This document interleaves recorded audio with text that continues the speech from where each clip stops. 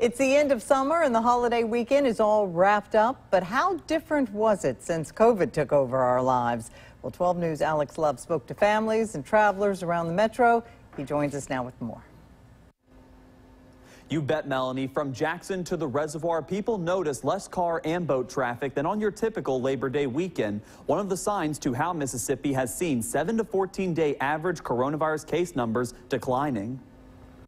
We wanted to get out because we have to. I mean, we really have to. Clear skies and warm weather drove the Carden family to take their boat on the water to get the kids active. We will actually go crazy if we sit inside 24/7. It's important for the kids to get out. It's important for us to get out for our own sanity. But otherwise, they'll go crazy and we're going to go crazy. Easing their way through the holiday weekend and a birthday celebration, they and others learned how to balance going out while at a distance by staying with their own household. We actually have been keeping a tight-knit group, so it was just us and the family. So that was it for that corona mess. Most presents weren't bought.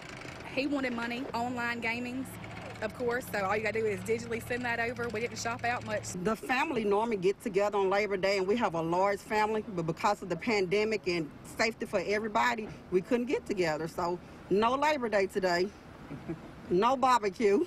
As for traveling the highways this long weekend, Mississippi Highway Patrol's Troop C made 19 DUI arrests, responded to 6 accidents and 5 deadly crashes as of Monday morning, 2 more than last year's entire holiday. And everyone we spoke to noticed less people out. It seemed less traffic than previous years. I was thinking it was going to be a lot of traffic, but it was not. Not too much where it's overwhelming. I've still been able to get to my destinations A-okay.